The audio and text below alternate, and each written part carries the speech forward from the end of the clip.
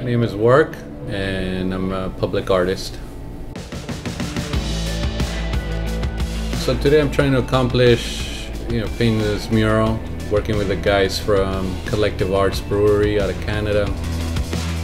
For this installation here, we wanted to portray, something really positive, especially during these times of COVID. I came up with this image of these hands on top of one another, kind of like if they were placed over your chest, right? And so, when you place your hands over your chest, you're feeling your heart, your breath, your life energy, and your love. I'm trying to convey to lead with love, right?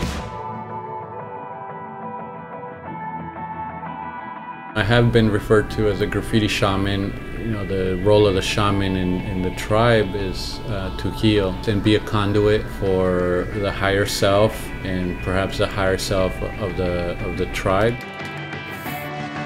Public space is part of the organism of the city, right? And by taking this wall and turning it into a mural, I essentially have challenged that space. I have transformed the space into something else, a space of wonder, into a space of healing.